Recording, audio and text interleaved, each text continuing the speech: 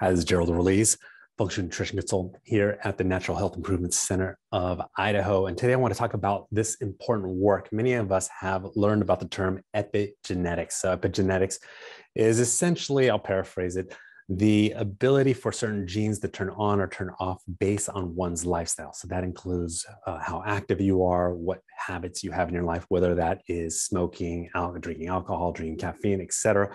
But more importantly, what is your diet? So are you taking in chemical toxins from the environment, heavy metals, chemicals, and are you nourishing your body well enough to support it to eliminate those chemicals? And if not, then those chemicals and heavy metals stay in. Long ago, when I studied genetic testing, and in our office, we actually do conduct genetic testing, I found that speaking to some of these researchers, that every drug is tested to find out which genes it has the ability to cause a genetic variation, whether it's heterozygous or homozygous. So we know that certain chemicals can actually influence genetic expression. And not only that, there are genes that are connected to actual nutrients. So certain nutrients are needed to actually activate genes that help us prevent illness or help us to reverse the symptoms of various illnesses. And then there are certain foods or non-food substances, synthetic foods, processed foods, foods with chemicals, GMOs that may alter that. Now, a lot of this is unknown. However, there is enough data to know that certain chemicals in our environment can negatively influence the expression of our genes. And this is known as, more broadly, the field of epigenetics. And so today I actually want to talk about this book.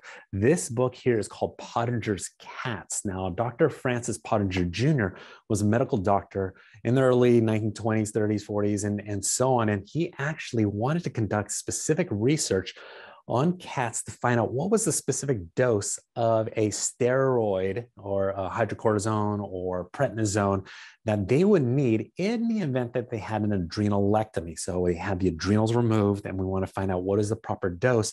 So then we can figure out if someone's adrenal glands were not functioning properly, what dose of a particular medication could help this animal still continue to live within a daily existence. And so, so he actually then started conducting these adrenalectomies among these cats and noticed that half of his cats would actually die before he could actually conduct his experiment to find out what dose of prednisone that they needed.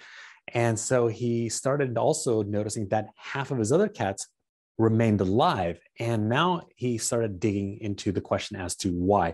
Why were certain cats capable of living longer after the adrenal glands were removed, while others did not live long enough for him to actually conduct his experiment? And so he then started to look at what these two groups of cats were eating. And he noticed that the first group of cats that died before he can conduct the experiment were consuming cooked foods, pasteurized milk.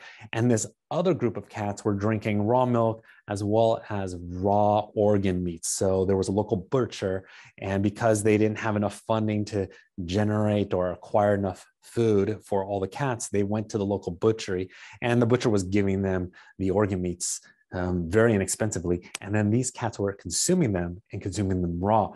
And so then he started asking the question, does nutrition have to do with the health of an animal, specifically the cats? And so he started to conduct these experiments. This has actually then led him to a new career of understanding nutrition. And I'm going to show you an actual slide here that I present to many of the practitioners that I lecture to across the country.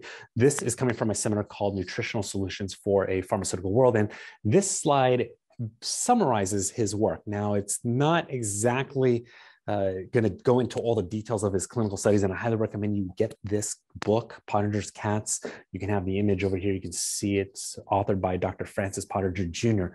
And he, in general, we can talk about, he conducted many control groups, and then he had many experimental groups. And the general gist is that he had groups of cats consuming raw meat as well as raw milk.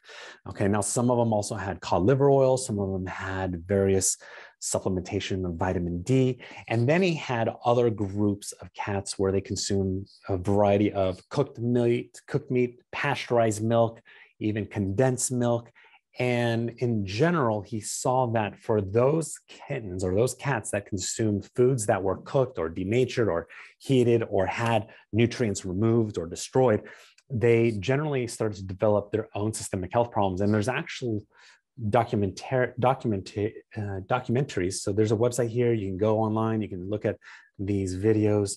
You can find them. And you want to observe his studies because you can clearly see that from one generation to the next, that the health status declined as they consume more of the cooked foods, pasteurized foods, foods that have been refined. And then eventually by third generation, they became infertile. So infertility was a huge issue for this group. And then he did a nice experiment to reintroduce the foods that were native to the animals. And that was raw meats, raw milk. And he noticed that they started to regenerate, and overall systemically their health improved and their fertility improved.